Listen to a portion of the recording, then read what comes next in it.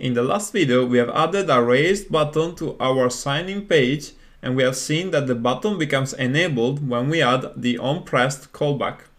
At this point, it is a good time to explain how callbacks work and how they affect the way buttons behave in Flutter. So first of all, let's step through the onPressed callback and let's see what the documentation says. So over here we can read call when the button is tapped or otherwise activated, and if this is set to null, then the button will be disabled. So if you remember, in the previous video, the button was disabled until we added the onPressed callback to our code.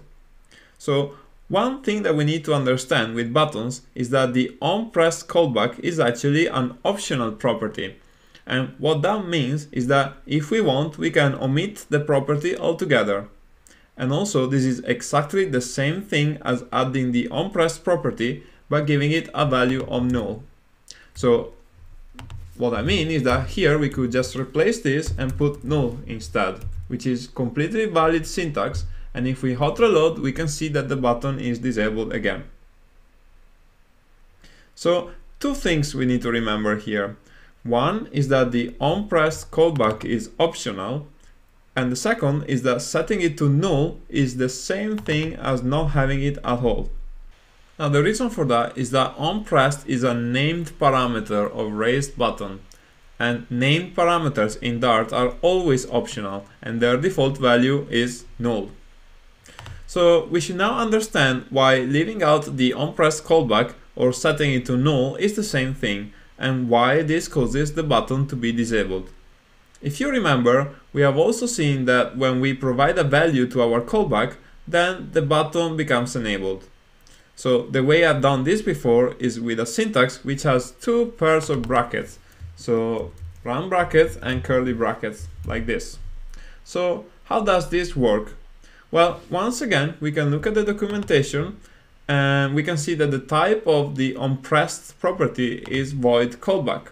So let's step through this as well and see what we get.